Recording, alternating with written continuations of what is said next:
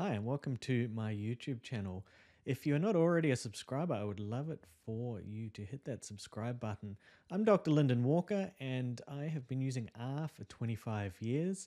On this channel, I present a mixture of R, statistics, research, and other technical bits and pieces. So today, what I wanted to tell you about is a new program called Quarto.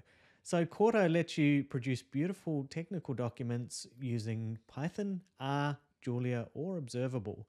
So this is a little bit like RMarkdown on steroids for those of you who have used RMarkdown. Today we're going to be looking at how to get started with Quarto. I'll show you how to download it and work through the tutorials and just the basics of producing really nice documents.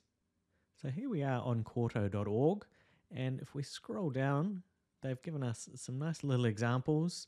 So here in R, Python, Julia, and Observable. I'm going to be working through using R because that is my software of choice. For those of you that have used Markdown, you can see that it is following a fairly similar kind of pattern. One thing that I really do like is that the way that they caption and label their chunks is done separately, and so that's quite a nice change. And we can see that the document that it's producing, certainly in this very basic one, looks pretty similar to what we might produce in Markdown. So if we scroll back up and hit Get Started, then we can download Linux, Mac, or Windows, whatever we need, and download that. It's a very quick download, and the install process is also very simple. I think it, other than choosing where to locate it, I don't think it really asks for anything else. So click on that, download, install it, and then jump into your IDE for whichever language you are going to be working on. So we are going to be using RStudio. And here in the getting started, that then leads us into some nice tutorials. So if we scroll down, we can see that they give us what they call Hello Quarto. So an example with some penguins. If you haven't, as a reminder, if you haven't got the latest version of RStudio, they encourage you to do that. There's been some quite useful upgrades over the past 6 months or so. So that's just good habit to be doing anyway. And then we can download this Hello QMD document. So the QMD is the file suffix for a Quarto document. And so download that, and then we will jump over into RStudio and have a look. So here we are in RStudio. We've opened our Hello QMD file, and you'll notice that just this window within RStudio looks a little bit different. There's some similar things. So we've still got our Run button, but we have a Render button here, which is what we use to be able to turn our QMD file into whatever we would like to make. We also can flick between source and visual. So a little bit like if we were working on something like HTML, we can work on it using our Markdown, but we can also work on it using our different bits and pieces here. So if we want to go bold or italics or change the headers, put in links, do various bits of formatting, add code blocks, bullets and numbering, inserting a table, all of those things that we previously would have been having to type some code for, we can work with just by using those. So that's really nice. Makes life a lot easier if you are used to typing in your Markdown code. It will take a little bit of getting used to. If you haven't used Markdown before, though, I would really recommend starting here. It just makes life so much easier. Being able to flick between source and visual also really helps with checking that what we've put in, so things like hyperlinks, things like code chunks, positioning of images, is all happening how we would like it to. Over here on the right, we've also got an outline, so we can skip between headings. When we're writing a much bigger document, that's going to be really handy for being able to jump between chapters. So this is all of their code, and if we go and hit render, then it will produce our document. And this one that we're making here is an HTML. So we'll hit render.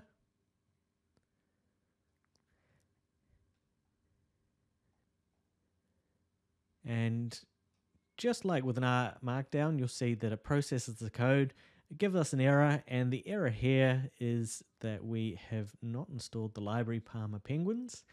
So we can see here one of the libraries being used is Parma Penguins, and I have not installed that yet, so that's okay. We can jump over to packages, we can install, there's our Parma Penguins, we can whack install,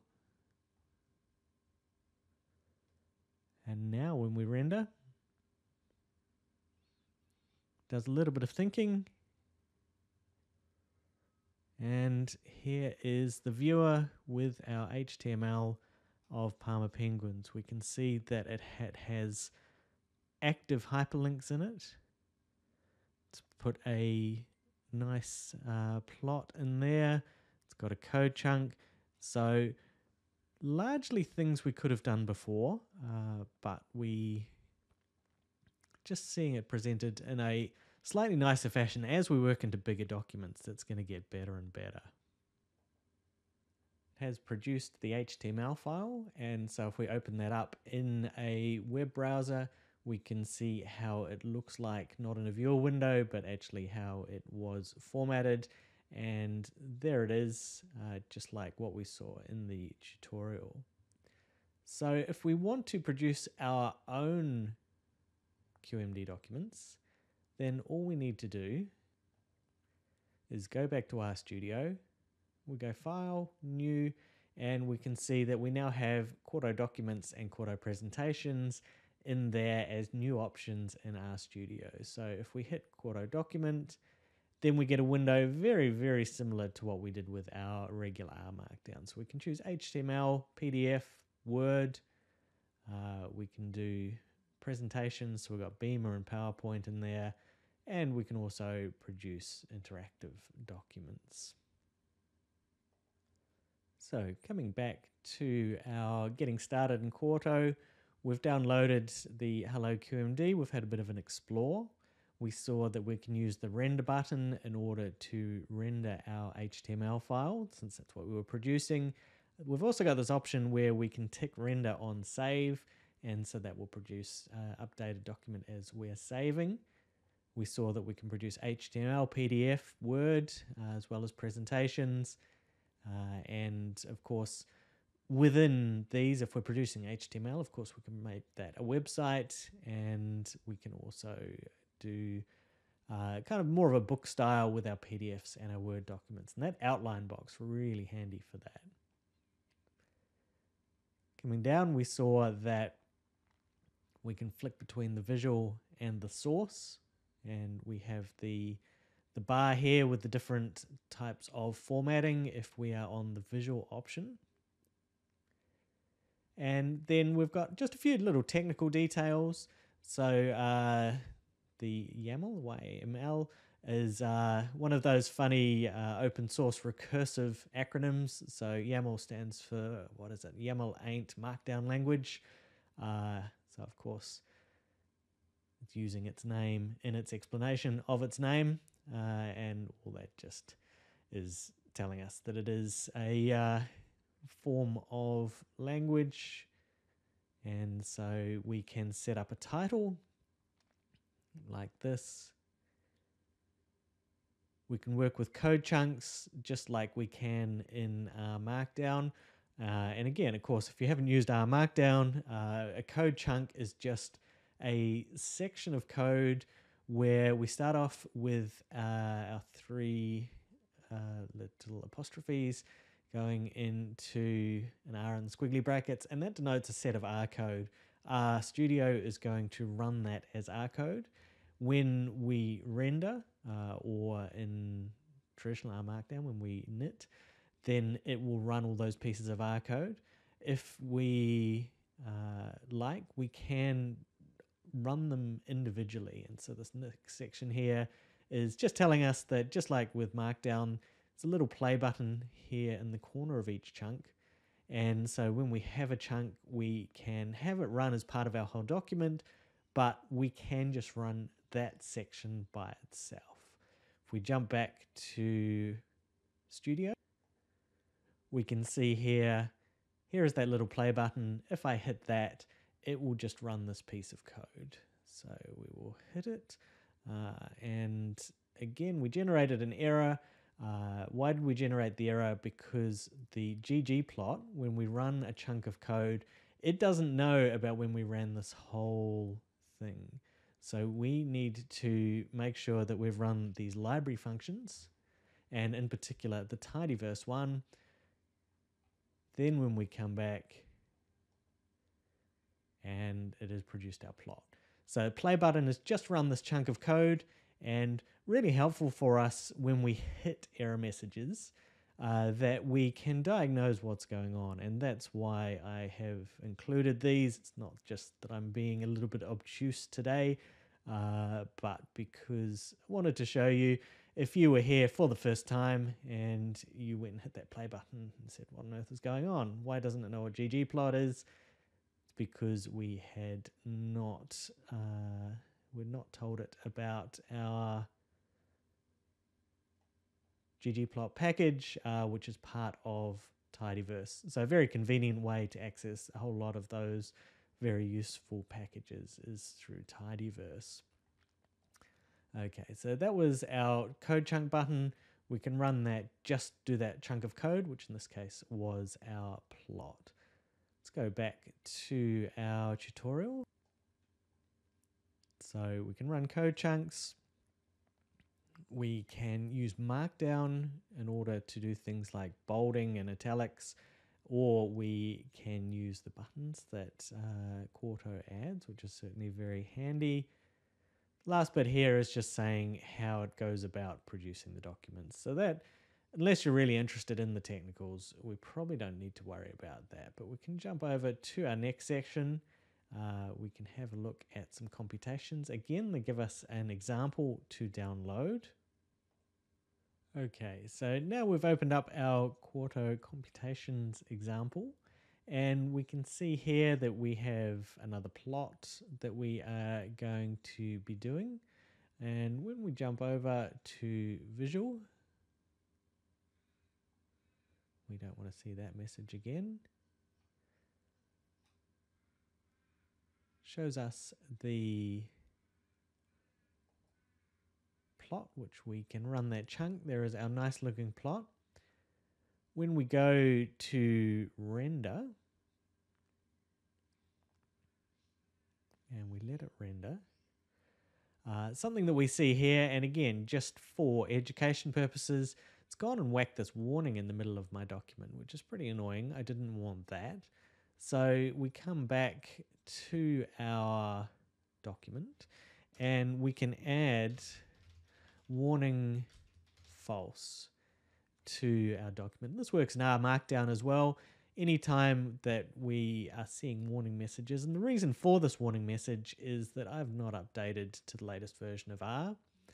So it is giving me a warning about the mismatch between what version it's expecting and what I'm using.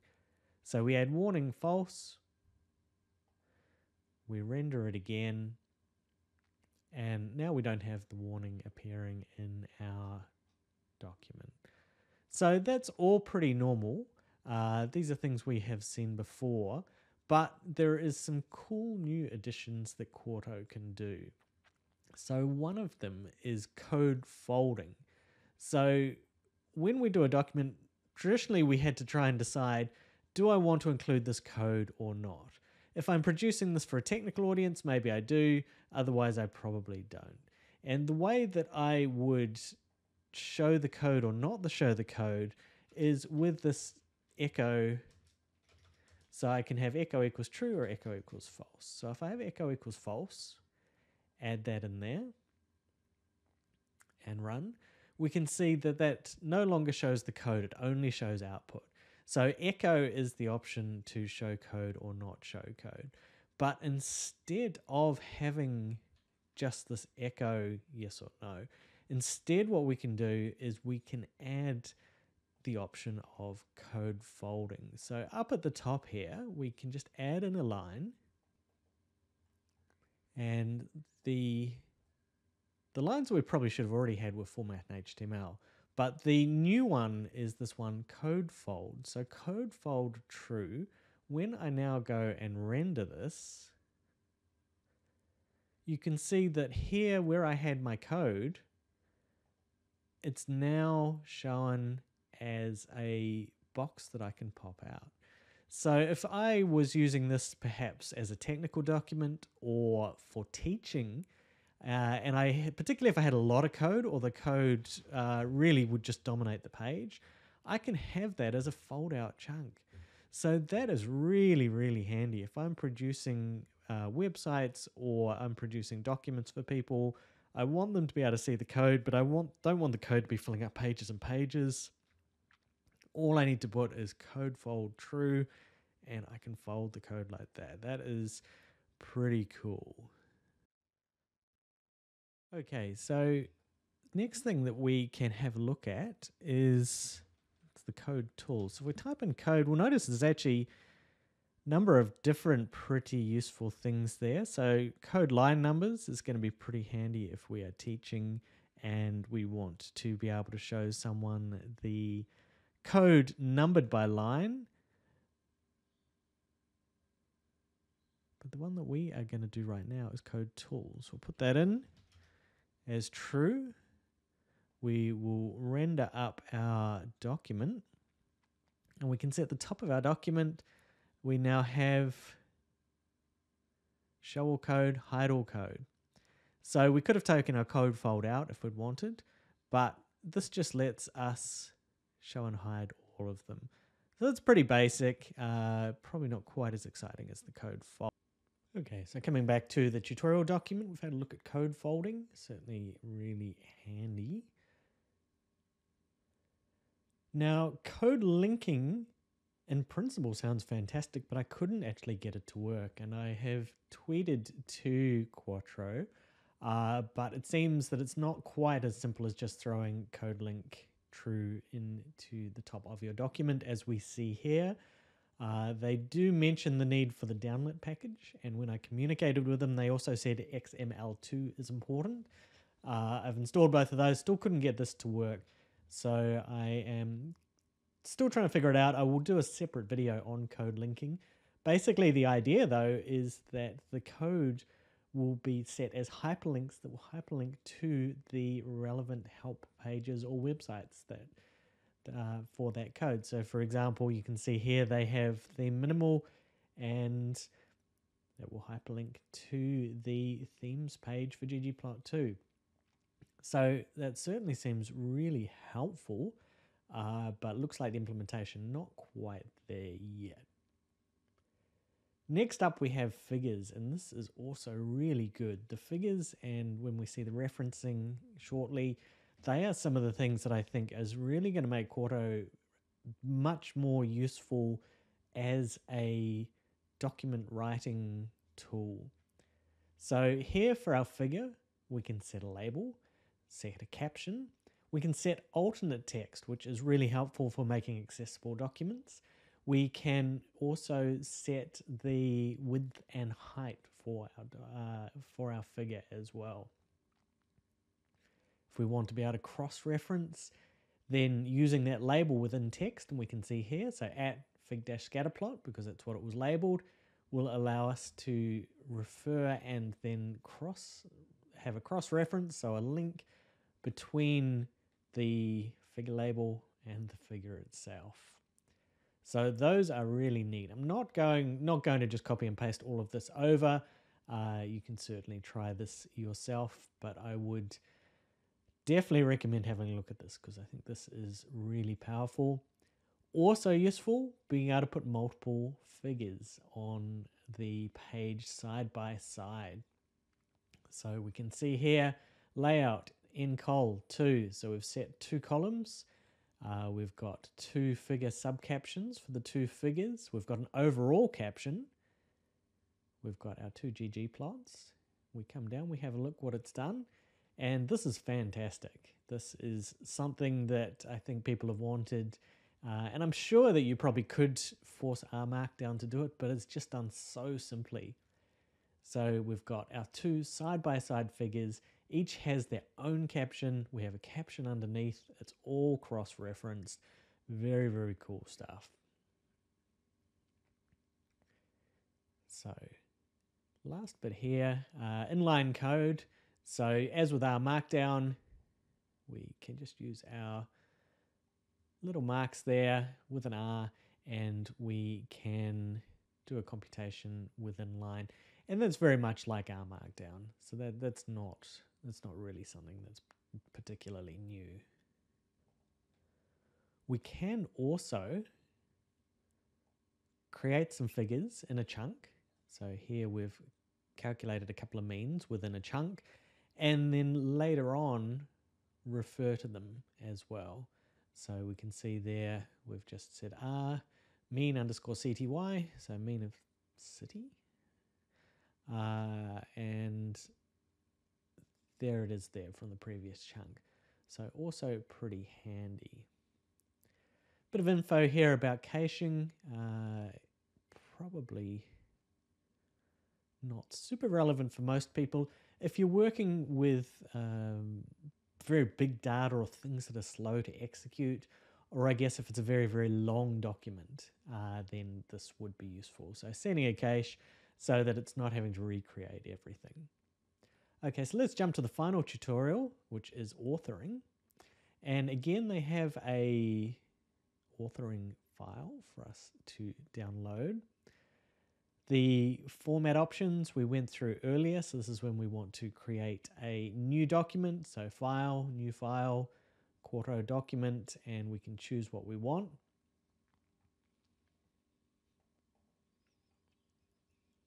And there's that authoring document if we would like it. Going to go through this one fairly quickly. There's a couple of really handy bits and pieces that we will spend most of our time on. So we can set up other options. So code line numbers, I think I mentioned earlier. It's a pretty nice one. We can put that up the top. And so when we are producing our document, it will give us our code line numbers. We can come down. Let's see the example here. Really nice for technical documents, also really nice for teaching documents, where we can see the line numbers, but just for the code. And then if we need to refer to them, we can just refer to that particular line. Nice and simple. Something that I think is maybe useful, certainly I've had some instances where this would have been helpful, is multiple formats. So they've got the example here of making a HTML and a docx, could possibly be a PDF as well. And just within our top of our document, we can just set up multiple different formats. I haven't experimented yet. I had tried this previously with our Markdown. It's possible, but I found it was a little bit of a headache. I also found that some code and elements, particularly tables, would behave very differently in the HTML than they would in the docx and the PDFs. I've not yet experimented here to see whether it is improved, but I'm keeping my fingers crossed because that's certainly something to look out for. And I think it would come up more often because instead of doing simultaneously the two documents, I would be doing one and then trying to convert it over to the other. Okay, so we've looked at rendering. Jump down to our next bit, sections. So earlier we saw how we've got that outline and we can actually set up sections. So if you were using this for a very long document, maybe it's a thesis, maybe it's some sort of white paper, then we can set up sections and then headings within the sections. And so we can just see here, numbering the sections, and again, just following through this, we will be able to produce a nicely numbered document, something that's going to have a nice table of contents, nice way for us to be able to navigate through. Next up, we have equations. So with RMarkdown, we were always able to insert LaTeX mathematical equations, and we can continue to do that here. We can see that if we go insert anything, then we can set up to use LaTeX. If you've never used LaTeX before, it takes a little bit of getting used to. We've got a very nice example here, though, where when we're referring to particular elements of an equation, they are all just coded in. So our Greek letters, any italics, hats, bars, things like that, dealing with fractions, summations, subscript, superscript, all done via these slash signs. And so there's plenty of good documentation. I guess thinking about someone I did masters with, he went and Googled LATEX without really specifying maths or some other qualifier, and was a little bit shocked by what he found in Google. So if you are searching for LaTeX, I would probably add maths or equations or something like that to your search string. Okay, last thing we're going to look at, and you'll notice there's a few that we are not going to dive into. Last one we'll look at is citations.